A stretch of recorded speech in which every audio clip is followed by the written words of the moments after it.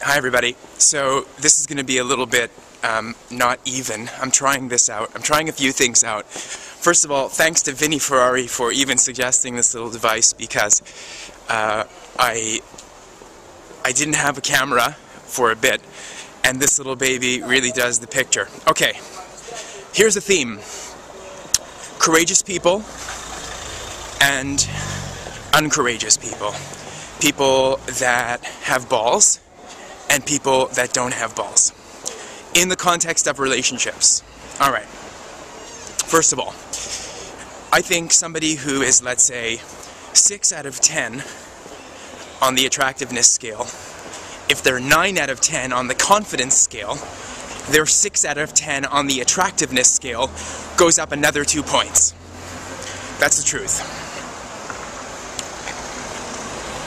I think somebody who is 9 out of 10 on the attractiveness scale, if they're 6 out of 10 on the confidence scale, their attractiveness goes down by like 3 points or more. People that are not confident are not attractive. When you are surrounded constantly by people who are not confident, that lack of confidence ends up rubbing off on you. And you end up embodying the characteristics of the society in which you find yourself. I cannot tell you how many times I come across people that think they can rely upon their good looks to win them all the concessions in the world.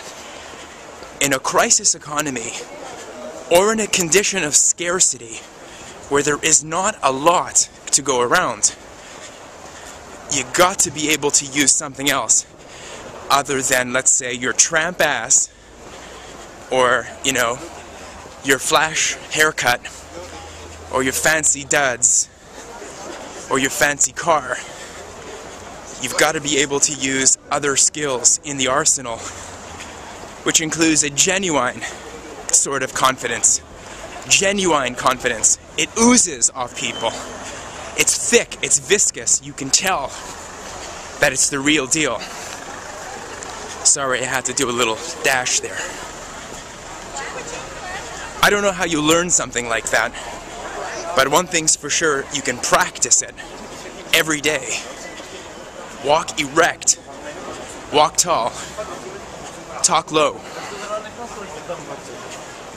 walk with a good posture, and say what you mean all the time. Stop with this obfuscation.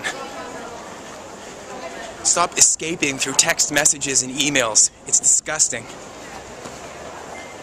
That's my thought today on courage. Have it. There's only one way to go.